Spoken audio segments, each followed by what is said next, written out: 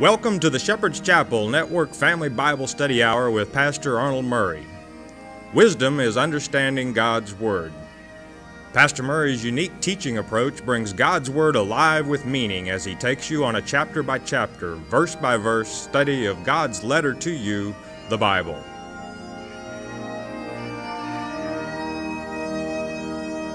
And now here is Pastor Arnold Murray. Good day to you. God bless you. Say, welcome to the Shepherd's Chapel. Welcome to this family Bible study hour back in our Father's Word, 1 Corinthians chapter 15. Paul just teaching concerning the last trump and then how all things are put under God's purpose and death is destroyed.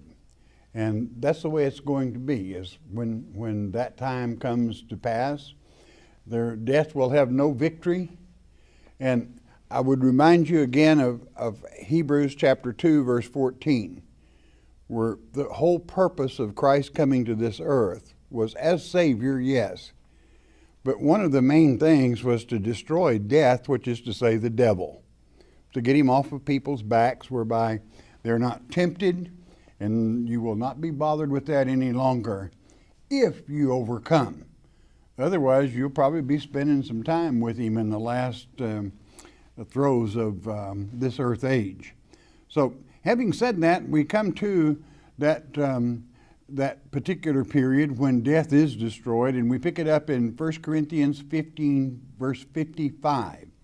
And how does it read? It says, "O death, where is thy sting?" It doesn't exist any longer. "O grave, where is thy victory?" And it is true that the grave has no victory. You know, the word translated hell in the English version of the Bible is always grave, or Sheol, or it is Gehenna, which is the garbage pit outside of Jerusalem. It's not the burning hell that is the lake of fire at the end of the millennium, which takes place at this time. But many times God has warned this. Another time would be, in the great book of Hosea, chapter 13, and we read in verse 14, again, Hosea meaning salvation. And this is what it saves you from. Verse 14, God speaking, "I will ransom," that is to say, redeem, "them from the power of the grave. I will redeem them from death. O death, I will be thy plagues. O grave, I will be thy destruction. Repentance shall be hid from mine eyes." I mean, I'm not changing my mind. I'm not repenting. I'm going to destroy death. I'm going to destroy the grave, and we're going to have eternal life for those that overcome. The question is, where are you going to be? We're right down now where it counts as to the book of life is open. Your name is there. And all the good things you have done, it's written. All the bad things you have done, they're there unless you've repented for them. You see, God's not going to repent from doing this, but you can repent from your sins and ask that forgiveness. They're erased. They're done away. And you have a clean slate. And when this time comes by and death is destroyed, you don't want to be destroyed with it. And I would remind you again of Matthew chapter 10, verse 28 that we covered in the last lecture. Don't fear someone that can destroy your flesh body, but rather you respect and love and fear he who can destroy the flesh, but he can also cause your spiritual body, your soul, to perish. And that is God himself. And this is what this comes down to. It's called the second death. It is destroyed. It is the death of the soul of those that don't make it. Returning then to chapter 15, 1 Corinthians and verse 56 reads, "The sting of death is sin, and the strength of sin is the law." In other words, the law lets you know when you sin. That's what the law is good for. The law is not bad. It's people that are bad.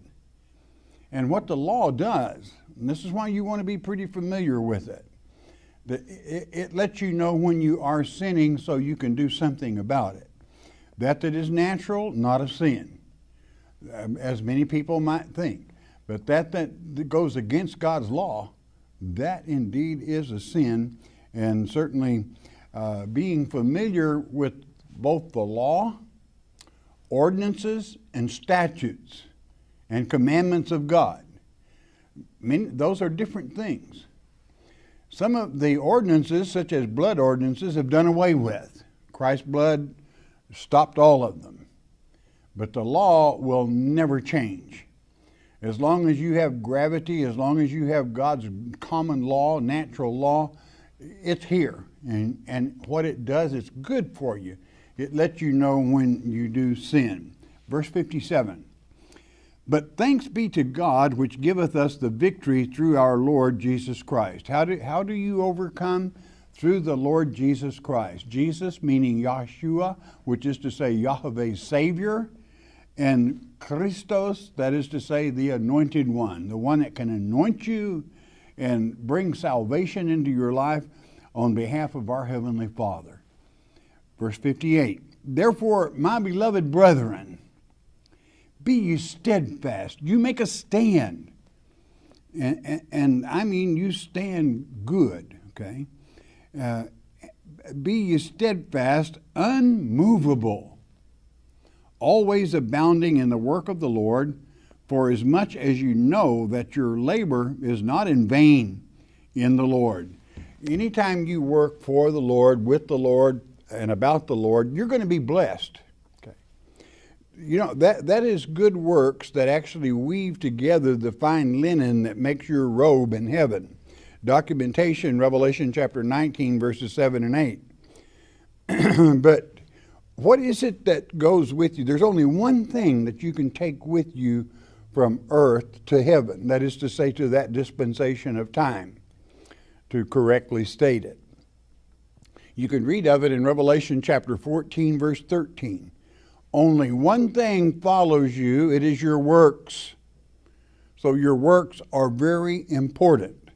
And works can be simply a mother taking care of a good family, raising a Christian. That's good works. And it's on her record. It's there in the book of life. It's recorded. And nobody can erase that. And will not erase it. Those good works, they go with her. And your good works go with you. That's what you're judged by in a sense. What's in the book? And certainly it does make a great deal of difference. You're always blessed in serving the living God. Okay, and next verse, please. We go with chapter 16, verse 1. A little change of subject, the salutation of 1 Corinthians.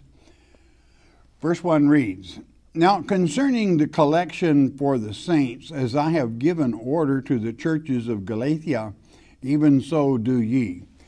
You know, Paul never took a salary, and he always took up offerings. He never used it himself. He sent it to the big boys down in Jerusalem.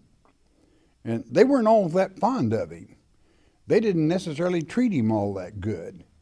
But he loyally took the offering so that they could function in Jerusalem and operate there. Verse 2, Upon the first day of the week, let every one of you lay by him in store, as God has prospered him, that there be no gatherings when I come. In other words, I don't want you passing any plates while I'm there. I've got teaching to do, and I don't want to be bothered with it. Get it done. Verse 3, And when I come, whomsoever you have approved by your letters, then will I send to bring your liberality unto Jerusalem. In other words, you never left one with the collection plate or bag, it was called then. You always had two witnesses. And it's a good way to have that when you have a work of God, you set it up as a double witness to everything. That way there's no problems. and it cuts way down on arrows. Verse 4. And if it be meet that I go also, they shall go with me.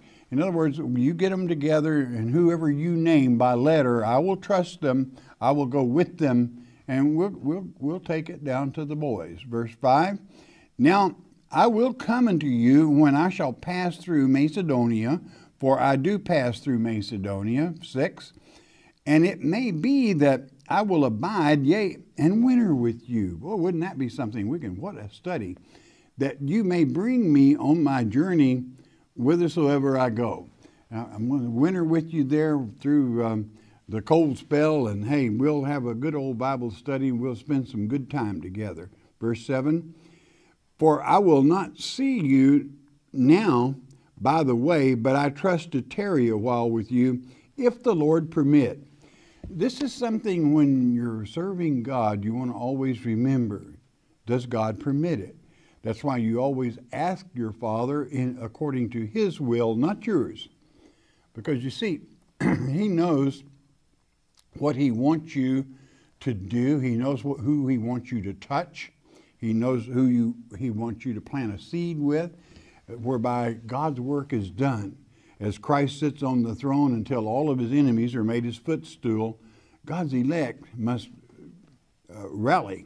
Verse 8, but I will tarry at Ephesus until Pentecost. I'm going to spend the 50th day after Passover there.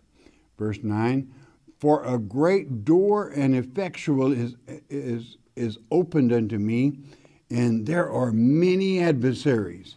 In other words, there were many cliques in the church there. He knew it, and Chloe in the very beginning of this book notified him that some thought, well, I'm the church of Apollos, and I'm the church of Cephas, Peter, that is to say, I'm the church of Paul, instead of the church of God, the church of Jesus Christ. They took to men rather than the word. He didn't like that, and it shouldn't be. We have one Savior, we have one shepherd, and that shepherd is the Lord Jesus Christ unto the Father. Verse 10. Now if Timotheus, or Timothy that is, come, see that he may be with you without fear. For he worketh the work of the Lord, as I also do. You can trust him. He will not teach you anything different. He's my student, and I'm his mentor. He will do nothing but do you right. So you treat him right as well when he comes by. Paul always thinking of the saints and keeping order and keeping what is fair and just. Verse 11, let no man therefore despise him, but conduct him forth in peace. You supply and send him away peacefully, that he may come unto me, for I look for him with the brethren. I'm anxious to see him. I want to get a report of what he has done and how the people have reacted and so forth. Paul loved Timothy, and Timothy also loved Paul. They did a good work together in many places. Verse 12, as touching our brother Apollos, I greatly desire him to come unto you with the brethren, but his will was not at all to come at this time. But he will come when he shall have convenient time. I think you can almost piece together why Apollos wouldn't go there. They named a church after him. It was an insult. He never taught personally that a church should be named in his name, Apollos, for he was a servant of the living God. And I'm sure that's why he, at this moment, just would as soon skip the foray. And so it is. Church is used by his name, by Cephas's name, by Paul's name, rather than the Lord Jesus Christ. Verse 13, watch ye, stand fast in the faith, don't you waver. Quit ye like men, that means act manly. You be a man about it. Be strong. And so it is. And when this sets up and lets you know when you act like a man, that means that that's not necessarily, there's not gender involved in this. It means Practice tough love if you have to. Keep order. Keep things in order. And sometimes you have to crack the whip a little bit to the rod and let that rod be exposed. That God's love doesn't tolerate wickedness. And when you act like a man God created or a woman God created, as you should, then people respect that. Verse 14, let all things be done with charity. In other words, do it in love. Even if you have to take out the rod, do that in love. That's tough love. It's probably the best, it is some of the best love there is. If you love somebody enough to correct them, most people will just let it slide and say, I don't want to bother with it. I just, if they want to do that, I could care less about them. That's not charity. That's not love. If it's somebody in your teachings, it is your obligation to be manly about it, to be womanly about it, and correct them. Verse 15, I beseech you, brethren, you know the house of Stephanas, that it is the first fruits of Achaia, of trouble even, and that they have addicted themselves to the ministry of the saints. And they're addicted to it for what reason? They can't get enough of it. They love that word, they love the teaching, and they're going to hang in there, they're going to be steadfast, you can count on them. Verse 16, that you submit yourselves unto such, and to each one that helpeth with us, and laboreth. In other words, you submit, accept them as part of the ministry, as part of the family of Christ, the many-membered body that God sends among us, so that they officiate and practice the very Word of God in life. Verse 17, I am glad of the coming of Stephanas and Fortunatus and Archaicus, for that which was lacking on your part, they have supplied. They made up the slack. They made up the difference. Verse 18, for they have refreshed my spirit and yours. Therefore acknowledge ye them that are such. And so it is. You know, those that work with you are with God. Those that work against you are not with God. They are with the other team. So you mark them. But this is why you practice tough love sometimes, is when those shaky edges come up, you make the cut. And so it is. Hopefully you never have to cut off a part of the body. That is to say, the body of Christ, the many-membered body. If you've got a group that begins teaching far out junk, you got to break yourself away from them, because we don't do junk. We do the Word of God, chapter by chapter and verse by verse. That's why God blesses us and progresses us and reaching souls daily from the very Word of God and disciplining yourself within that. You got to stand fast in faith and your knowledge. Verse 19, the churches of Asia salute you. Aquila and Priscilla salute you much in the Lord for the church that is in their house. And this is unusual at this time that Paul reverses them again. Usually he has Priscilla first, because Priscilla was the teacher, Aquila was not necessarily. As a matter of fact, Paul was so he traveled with them, and he so thought of Priscilla that he had a pet name for her in a place or two called Prisca, because she was a woman preacher and she could get it done, knowing well that what you're instructed in this is don't let a woman speak. The word in the Greek is chatter. I don't let anybody chatter when God's word is being taught. But you have many women prophetess that are written in God's word, and you cannot deny that if you're a student of God's word. Verse 20, all the brethren greet greet ye one another with an holy kiss, which was customary at this time. And 21, the salutation of me, Paul, with mine own hand. In another place he would say, I'm going to write this real large letters. Why? He could hardly see. And that was one of the thorns that God left in his side after his trip to the third heaven. 22, if any man love not the Lord Jesus Christ, let him be anathema morenta. Now, what does that mean? Well, one word is Greek and the other is Aramaic. And so therefore you have a division there. But what it means is if they don't love the Lord Jesus Christ, anathema means they're cursed. Okay.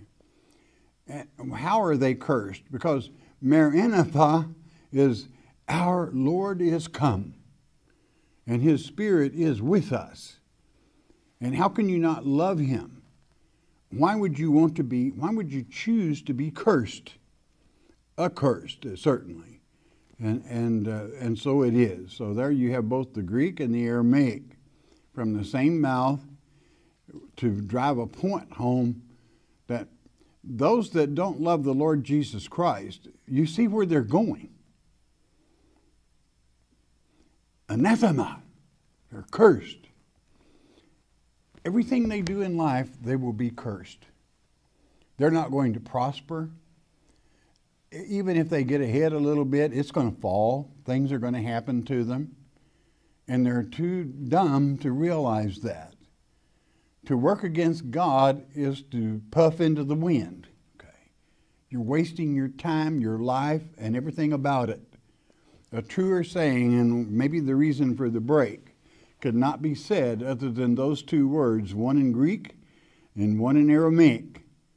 That the one in Aramaic is, our Lord has come, and through the Holy Spirit in the first advent, he certainly has. And his blessings and his love is with us even to this day. Verse 23, the grace of our Lord Jesus Christ be with you. That's when you love him. Grace meaning unmerited favor, meaning you may not deserve it, but he loves you.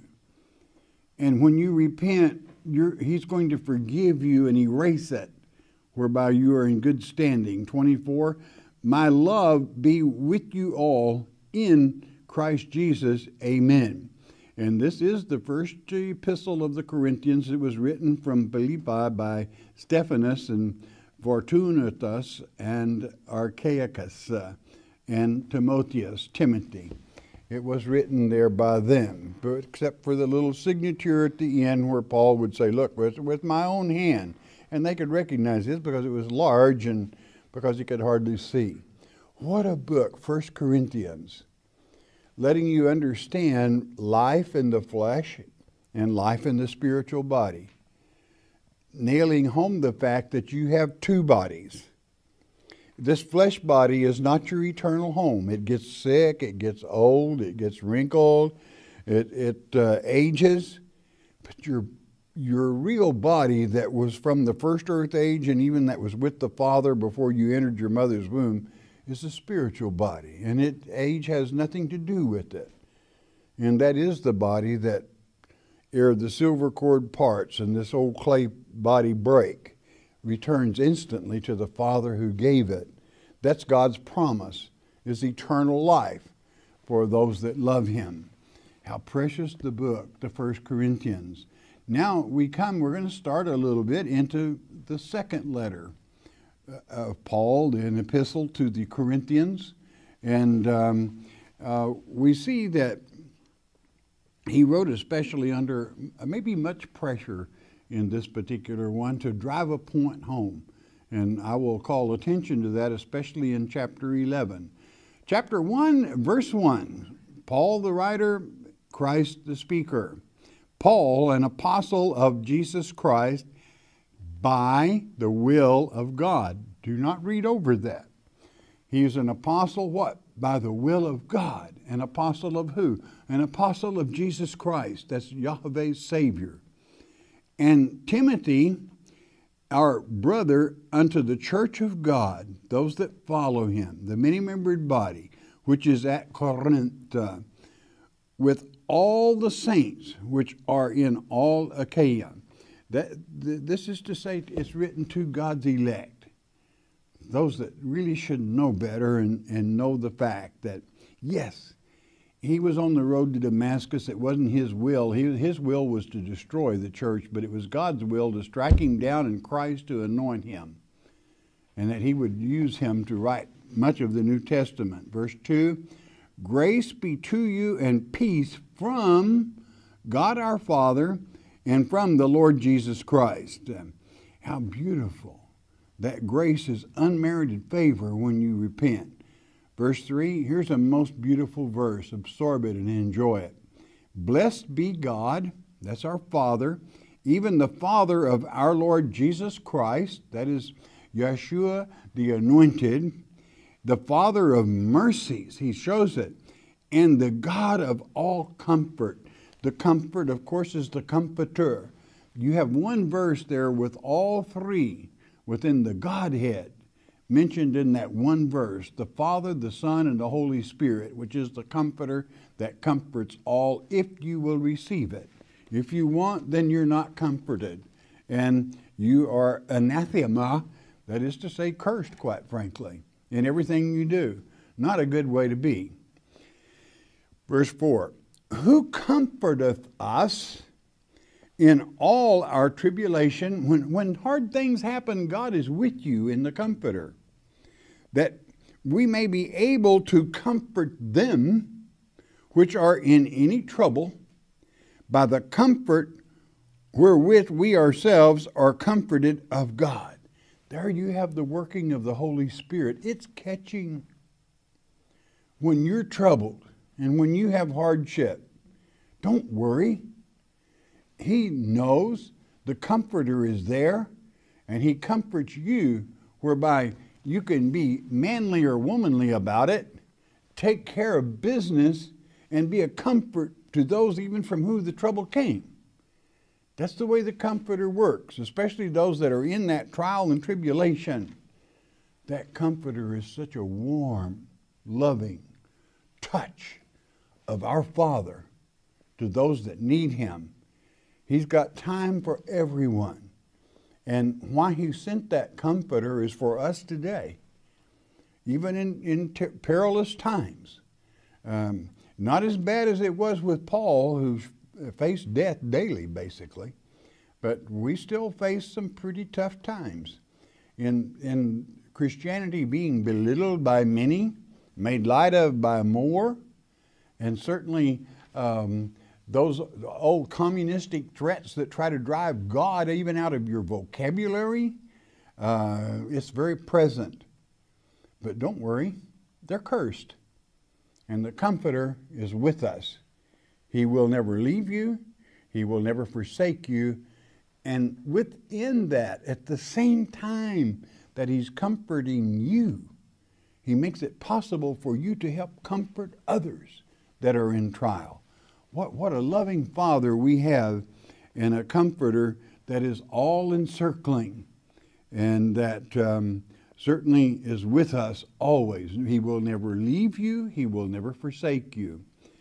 Let's go with the next verse, verse 5. For as the sufferings of Christ abound in us, so our consolation also aboundeth by Christ. The more you suffer, the more he comforts. Please don't ever forget that. It's important. You know, when you're suffering and you may go down a little bit, feel down, that's the time he's going to comfort you. Open yourself to it, knowing all the time he is with you. He will never leave you. He will never forsake you. That is so very important. The more you suffer, the more he comforts.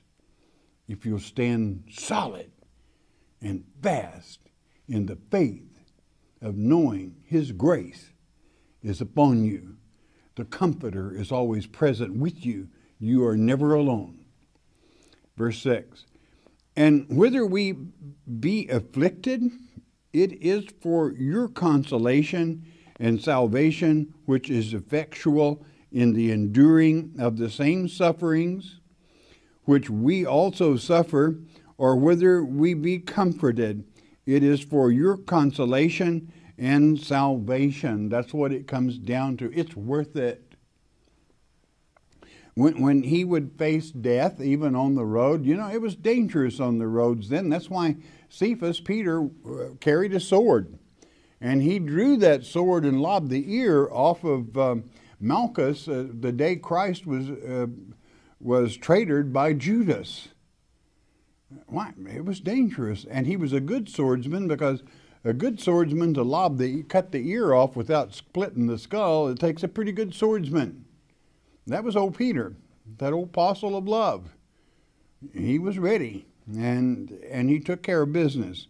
But what he's saying is, all this trouble that we go through, it's for your sake. We're trying to bring salvation to you and make it available to every person. We do not want you to be cursed. We do not want anathema upon you, cursed. We want you to be blessed, for the Lord has come. In what? The Comforter. The Comforter is the Spirit of the living God and the Spirit of the Son. And it is the Holy Spirit. And He is always with us. Verse 7. And our hope of you is steadfast, knowing that as ye are partakers of the suffering, so shall ye be also of the consolation. In knowing that Satan tries to cause suffering upon you, that because you're doing what's right. And he's got your number, but Christ has given you the power over all your enemies. So naturally, that comfort is always going to be there for you. And praise God, so it is, that the Comforter will always bring you through. Don't ever doubt that. I mean, things may look pretty tough at times, but Father will never leave you. He will never forsake you. He is our Heavenly Father. All right, bless your hearts. You listen a moment, won't you please? The Mark of the Beast on CD is our free introductory offer to you. What is the Mark of the Beast?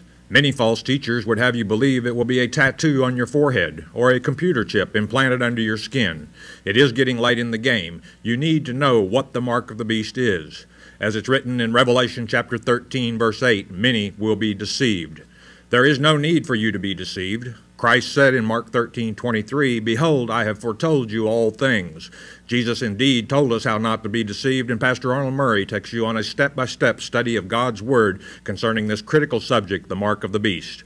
The telephone call is free. The CD is free. We don't even ask for the shipping and handling. It is free as well. All you need to do is call 800-643-4645 to request your one-time, one-per-household copy of the Mark of the Beast. You may also request your free CD by mailing your request to Shepherd's Chapel, Post Office Box 416, Gravette, Arkansas 72736. Don't be deceived by Satan.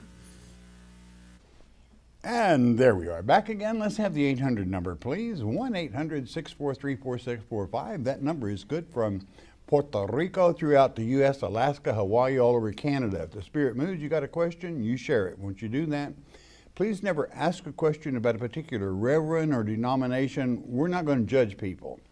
We have a judge. It's our Heavenly Father. And he is the total judge, the final judge.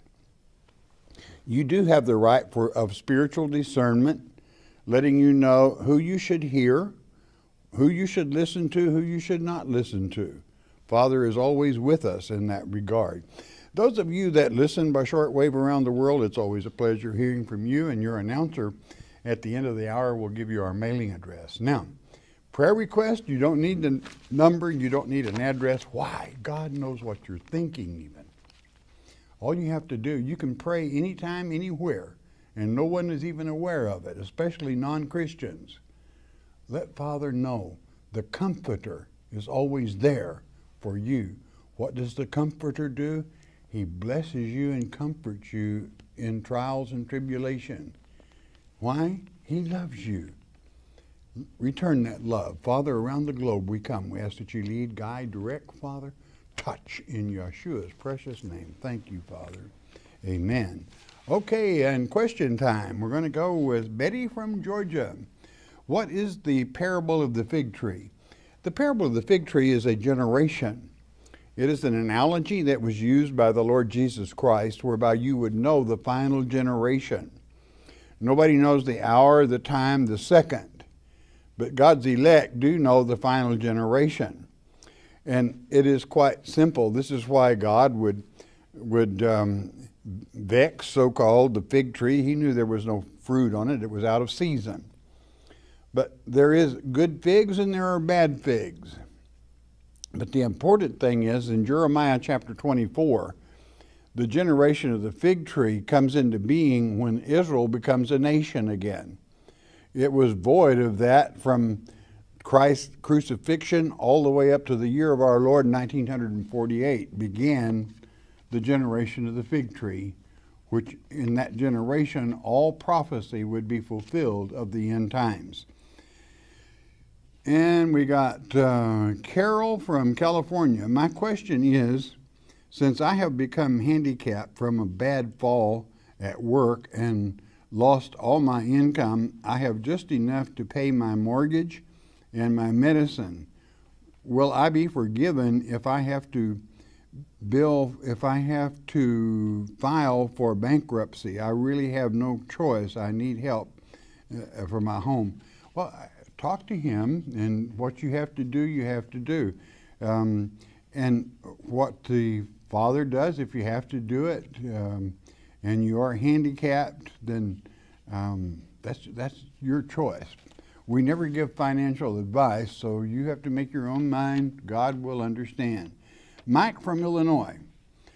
Another example of the NIV Bible's mistakes. The NIV Bible has the words, in saying this, Jesus declared all foods clean, in parenthesis after Mark chapter 7, verse 19. That is not in my grandma's 1931 Standard King James Bible that we study with. Now you see, this is why that I don't worry about our students reading a bad translation. They know. When you study the scriptures chapter by chapter and verse by verse, then you spot this. You know that the food laws have not changed. Our flesh bodies have not changed. What makes them healthy is healthy, and what doesn't isn't. But the analogy in this case was, what is this, in that particular place, it was changed. And just like I had mentioned the other day, in Ezekiel chapter 13, 18 through 20, they changed again, where God said, I'm against those that teach my children to fly to save their souls and cover every knuckle of my outreach saving arms. And the NIV put birds flying, which has nothing to do with what God stated from the manuscripts. Jane from Nebraska, please forgive my ignorance, but my question is still unanswered. If our Savior's name was to be Emmanuel, how is it that he got the name Jesus? Is this his nickname? It's not a nickname. You have to know what Jesus means.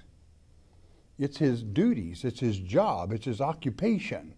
It's why he came here in this dispensation of time. It is Yeshua. And it means Yahweh's Savior. Because the world needed a Savior. Where would we be today if his name was not Yeshua, if it was not Jesus, our Savior? There would be no salvation except by law. And none of us, I guarantee you, we wouldn't make it most likely. So God saw fit that he loved his children, that he said, this is going to be myself with you, Emmanuel. But the office is my Savior, which is to say Yahweh's Savior, which is to say Jesus, the Anointed One. The Anointed One meaning he that blesses all anointings and brings forth God's Word and comforts those that need comforting. Marilyn from Iowa, how does one plant a seed without causing trouble? We were in a Bible study in Genesis, and I showed them about the 6-day creation. I was told that I was crazy and not to talk like that again. And that was my sister telling me that. I was shocked. If there had been tar and feathers, I would have been covered in them. Do you get this reaction? I have studied with you since 2000. I know that you have been a blessing to me, and I just can't believe the way people think. I guess I will not have Bible study with my sister again. I do love her. I guess no matter what, I would say I would overload her donkey. You got that right. It is sad that some people do not have eyes to see. But bless your heart, still, she's your sister. You love her, and don't talk Bible with her until the millennium. But as it is written in Ezekiel 40, unless she asks you, then you must answer. But in Ezekiel chapter 44, during the millennium, you're going to be able to help her. You will be able to straighten her, and she will know at that time.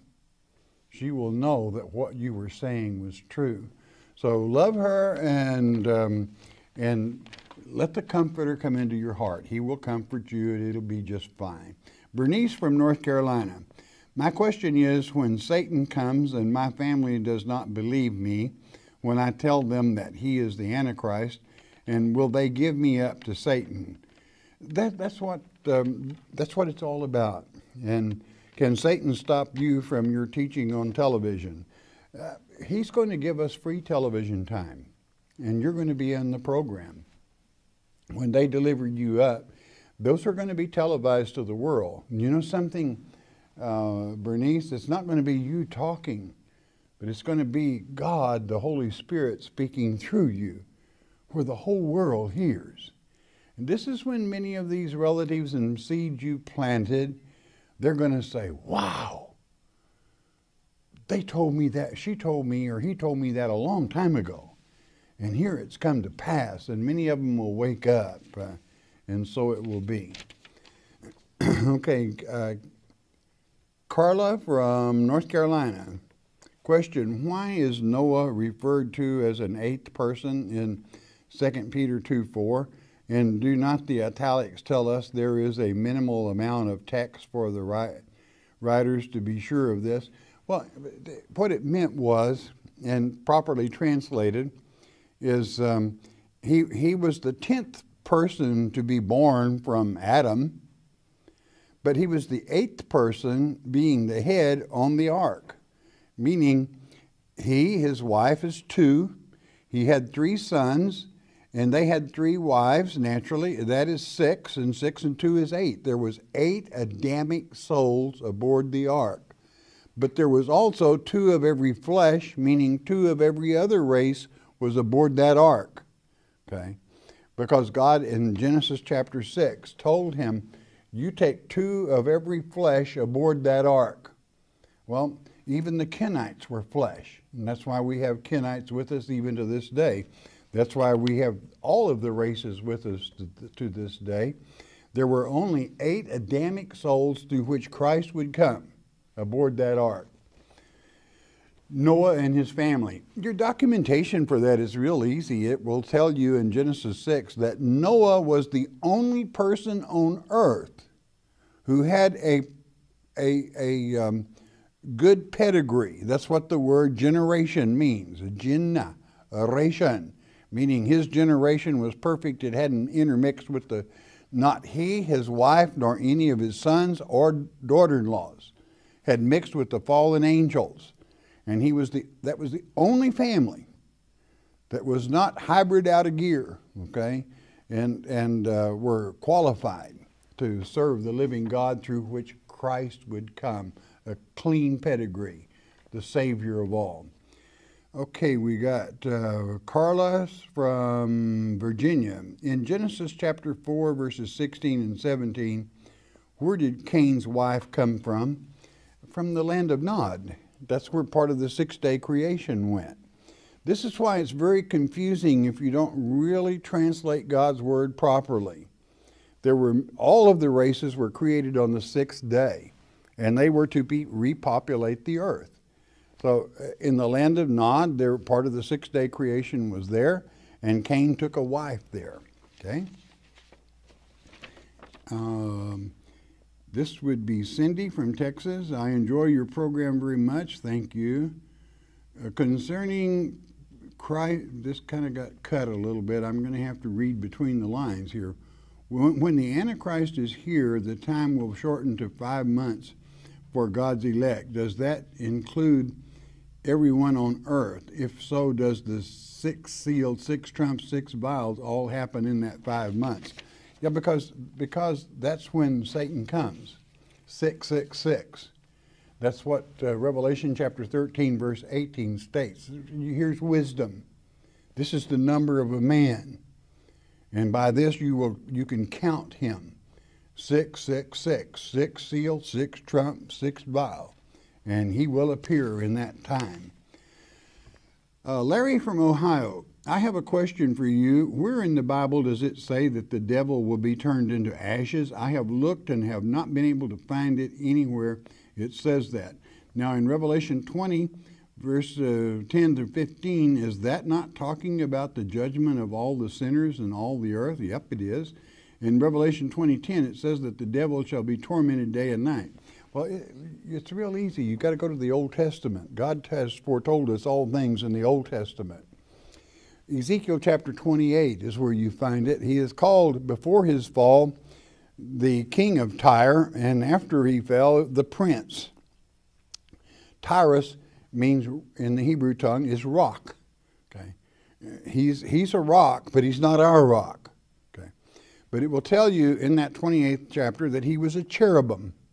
That in the day God created him, he created him the full pattern. I mean, he was beautiful. And he was good that he worked himself up all the way to be the cherubim that protects the mercy seat. That's the seat of Christ. It has a Messiah connotation.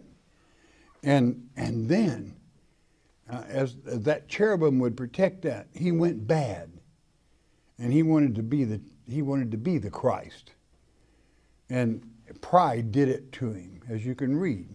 And then God promises in verse 18 and 19 of Ezekiel 28, I will turn you to ashes from within. That's a Hebrew a Hebraism that means fini, all over. Samuel from Illinois, please explain Genesis chapter 6, verses 1 through 4. Well, it's right before the flood. The sons of God, which is to say the fallen angels, they saw women, Adam's daughters, they were beautiful. And rather than choosing to be born of woman, they rather left their place of habitation, as Jude 6 so declares, which means it was against God's total word and law. Because instead of being born innocent, there wasn't anything innocent about them. They were Nephilim, fallen ones.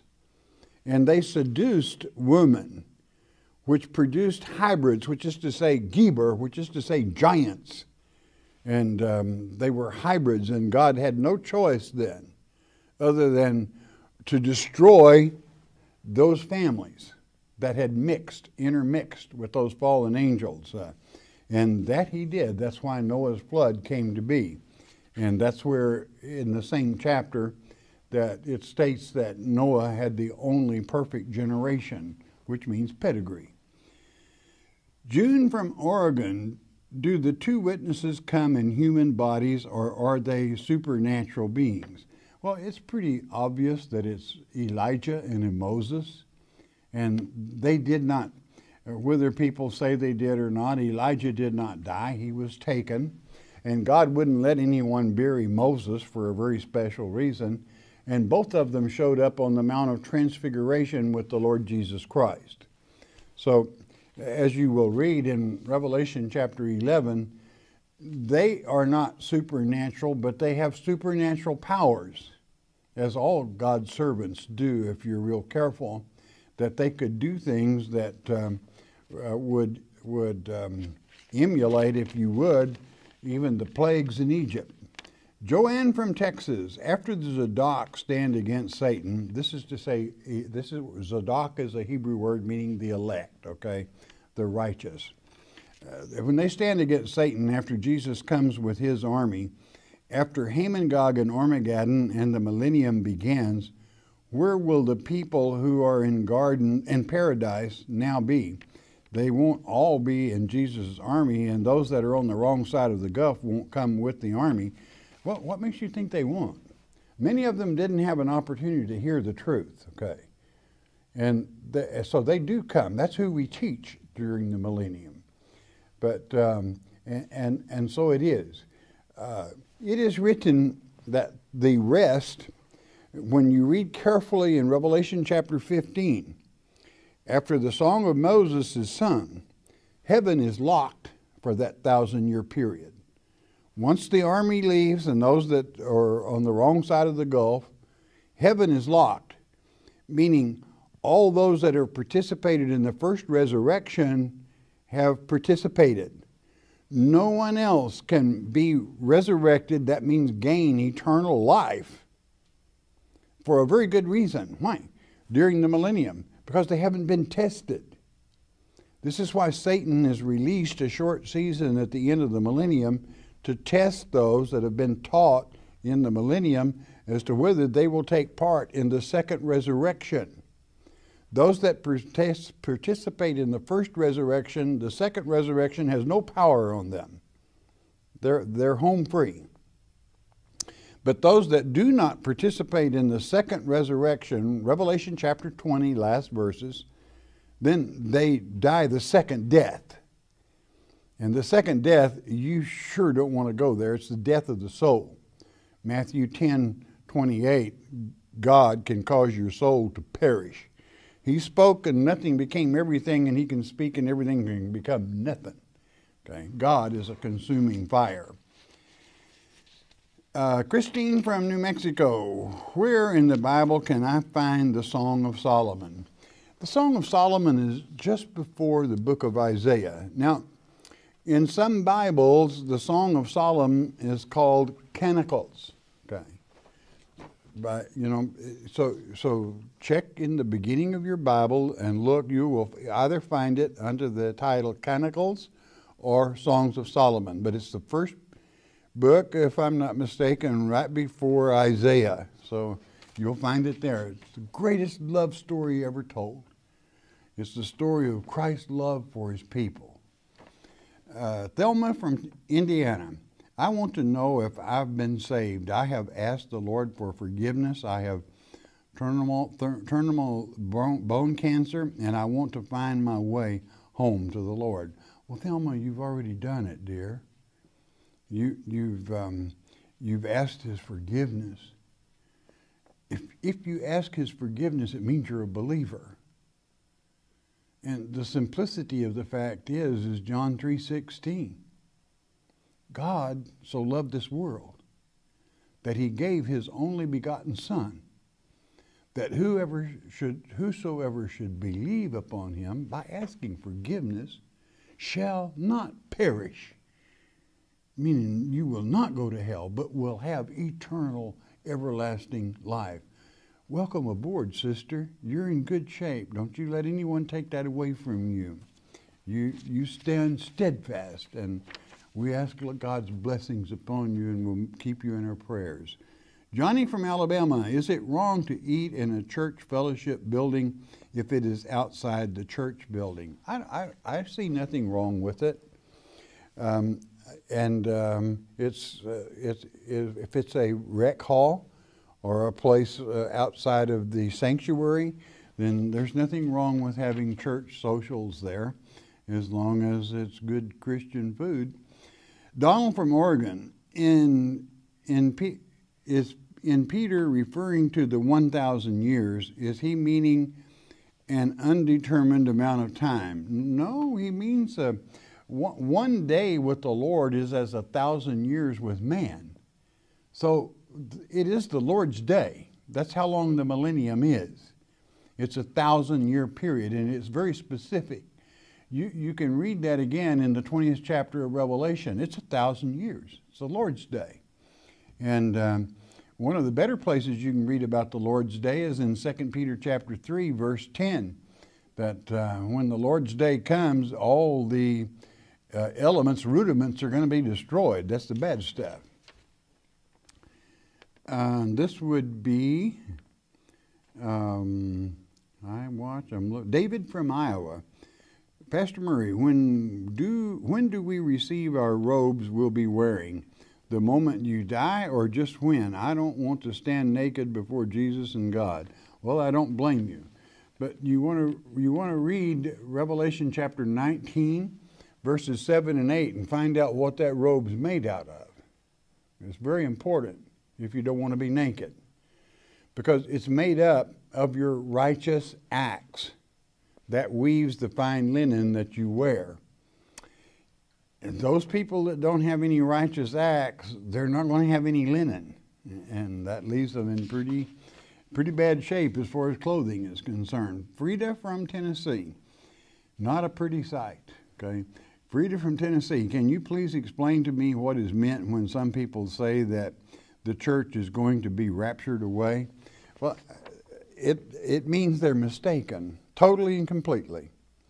Nowhere in God's Word does it say the church is going to be raptured away, unless it's some writing by man that's been placed there, okay?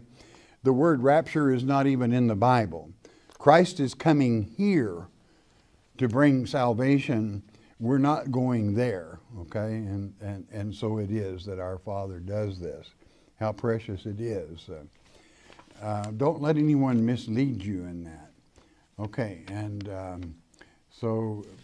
and we're out of time. Hey, you've got to go here. God loves you. We love you. Make His day. He makes yours. We're brought to you by your tithes and offerings.